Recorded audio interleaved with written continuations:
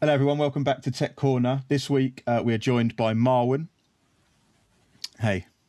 How's it going? Good. Today we are concentrating on something that has just been trialed for the FE program, which is something called Soundtrap. Now this is a collaborative internet-based DAW, so it gives you the option to collaborate remotely, obviously because we can't be meeting up with each other at the moment, but you can then share ideas, but you can also put those ideas down just like you would in, say, Logic or GarageBand or something like that. So we're going to be demonstrating that today and just showing how it works. We're not going to go into too much detail because you will be going through this with your relevant tutors for the relevant modules that this would be useful for. But yeah, we're just going to go through and see what we can do today because we both make music and it's quite interesting. So yeah, you ready to go? Yeah, go for it. Cool. Right, so as you can see, I'm in Canvas at the minute. On any module that you have for FE, you will see Soundtrap. It may not be here on your list. It may be towards the bottom of the list. All you have to do is click the Soundtrap link and it will take you straight to the page and it will sign you in as you straight away. So you can see here it's signed me in. What I'm going to do is I'm going to create a new project. Okay, so I'm going to enter the studio. Where's the button for enter studio? Enter studio, there we go. So I'm going to click enter studio and it's going to start me with like a brand new project to work with. And from here, I'm going to invite Marwan to collaborate with me. So let's give it a couple of seconds. It's going to ask me, do I want to do music or podcast? Again, you can use these for either. We're going to go for a music template for this. Now, over on the side, I'm going to come up to our people and I'm going to invite someone new. So the invitation I'm going to send out to Marwan. Let's see if we've got him. There he is there. We're going to invite. You can see my invitation's been sent. Have you received one yet, Marwan? No, not yet. Okay, give it a couple of seconds. So I've just refreshed my page and I can see here now Shea Stedford invites you to Untitled Song. So I hit accept. This will be just on your main page on Soundtrap. Get notifications, yes. Now I should be able to see, once you've done that, I should be able to see here. So yeah, Marwan is here now. Excellent. So let's see if the chat works. It's working. Excellent. Lovely. Right. So let's make some noise. Let's make some tunes. So as you can see, the layout is fairly DAW-like. So you've got across the bottom, you've got your transport, which tells you the timing, overall volume, recording, playing, stopping, and so on. You can also pick a key. You can pick the tempo, and you have some metronome settings here. I'm going to change the metronome just to have a 1-bar count in. I'm going to put the metronome on and then add a new track. So the first track we'll add, let's add some drums and beats. At the moment, Marwan, you can't see any of this, can you? Because I'm going to have to sync this in order for you to see it. So before I put anything in, I'm going to press sync.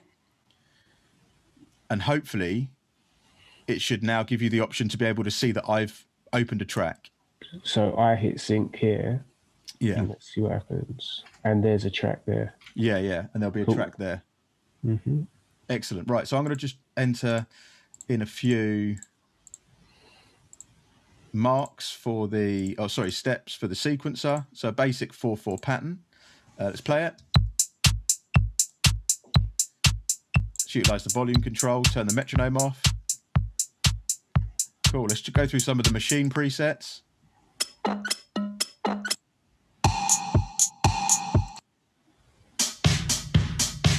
It's not too bad. XX, I wonder who that's trying to be. Sweet. I'm going to loop this over and we're going to go to, say, 8 bars. Now, if I want Marwan to collaborate with me, I can sync this session again. It's going to say, now that I've sent it to him, now you, Marwan, you could take that and then maybe add in a melody on top of it. Yeah, so I press sync and as you can see, it shows up in my page now. So I'm going to add a new track. Let me go for, I don't know, piano, keyboard. Let's change the sound. I don't use a grand piano. Organ, let's say a child organ. Might be terrible. Good. Probably going to be awful, but it is what it is. So now I've created a MIDI region by pressing the plus sign on there. And now let me stretch that out a bit. So we've got a 4-bar loop.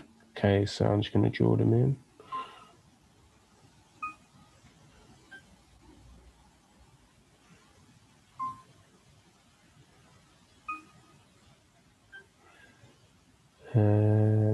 Let's see.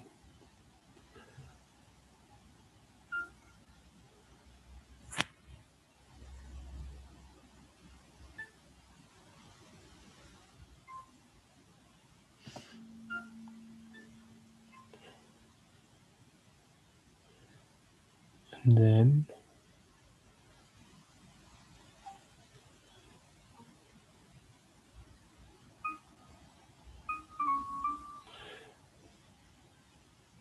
no, I've done that wrong, haven't I? It's all right. That's all right. It doesn't matter. I mean, we can still edit it together. So yeah, if you sync that. Oh yeah, I tell you what, I will make a mistake on purpose. Yeah, and then I can see where I can edit it. Yeah.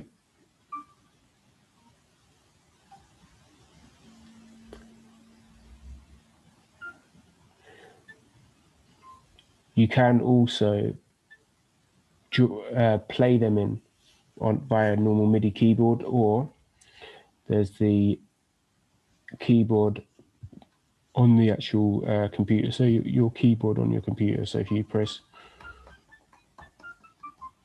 so I was just pressing the keyboard there. So like Z, X, Q, and it's all labeled for you.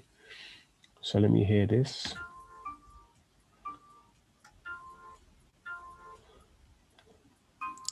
Is it a banger? Absolutely not. Okay. Sync it with me. Let me be the judge. Sync. Excellent. So right, it's come up. Your collaborators made updates. Let's sync that. See if we can see the new track coming in. Awesome. So yeah, as you can see, look, I've got all of the chords that you've made. I'm going to loop it up just to here.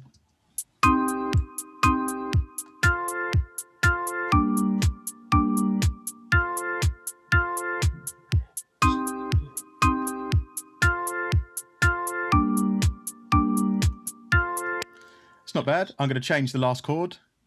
And change the sound as well. So could you think? Yeah, it's awful. Quite like the sound. Let's go to, what did you pick? Organs. Yeah. Right, let's change that. Let's go synths. And we'll pick leads. Berlin lead. That's probably going to be massively techno, but let's see. No. Sounds all right. I'll probably put a filter on that in the effects section. Yeah, frequency. Here we go.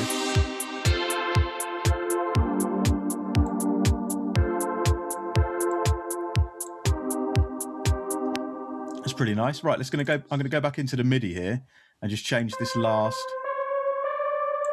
See what that sounds like.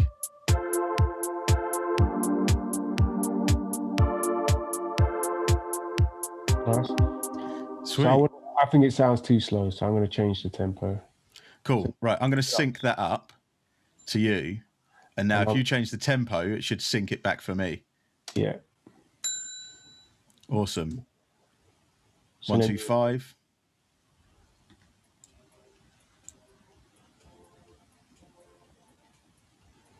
Awesome. Nice. So I'm going to loop that over as well. So we've got 8 bars. So Shea, do you want to add in bass? What I'm probably going to do, just because of the time, I'm probably just going to see what the audio recording's like. See if we can record just some audio in, because we can see we can do MIDI and we can edit it together. While you're doing that, I'll add in the bass then. Perfect. That's a good idea. Right. So I'm going to try the audio functions. So you can see you've got voice and microphones, and it automatically says you've got start recording. So I could just play this and record over the top. I don't know what I'm going to say. I might think of a classic hook to bring in from the start. Let's try this. Let's see what we get. I'm using headphones. Marwan is the best. Look at that. Did you add the reverb and everything already? I did. As you can hear when I'm talking through, you've got reverb, panning, volume. I'll take the record enable off. Let's have a listen and see what we've got from that, shall we? Marwan is the best. Come on. We can edit this. We've got auto tuning here. What key were you in there, Marwan? C minor, I think. We're going to go C minor, heavy auto tuning there. Let's have a listen now. Oh, you can see, look, it's writing it to the file. So that's pretty good. So it's doing the processing for me. Let's have a listen.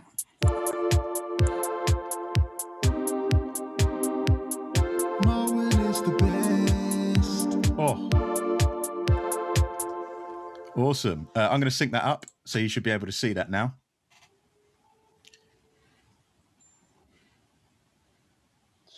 One second.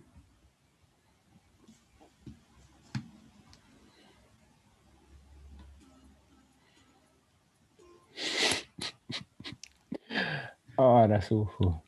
It's brilliant. What do you mean? Hits. I don't know about hits, but yeah. Just give me a second.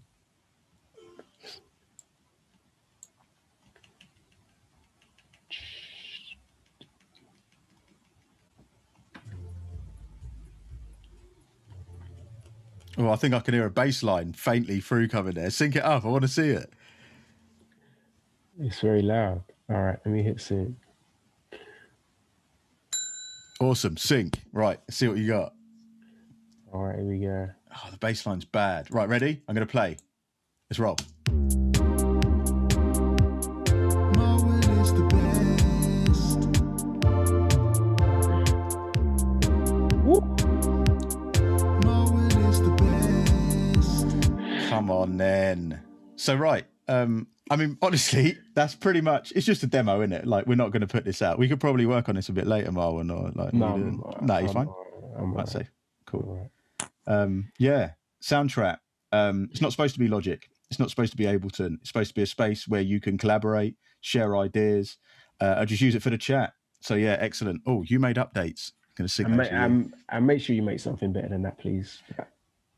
Yeah, I mean, that's not what we're going for. Yeah, we don't make music like that. Just so you know, we don't. That's not, doesn't happen. But you can see the potential of it, right? So it's the way I'm looking at Soundtrap is even if you do use Logic and everything like that, you can still export all your stems into Soundtrap, so other people can then edit.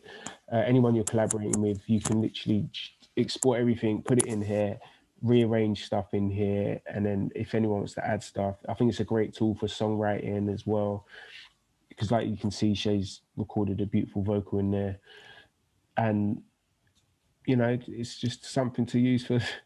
Don't sing like Shea though. Thanks.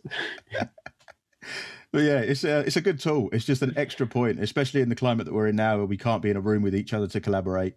This is as good as, and you can be in the comfort of your own home, your own little setup, or just chilling in bed, and you can be chatting to people. You've still got the video control over there, and you can just be adding in your ideas. You can use your phone.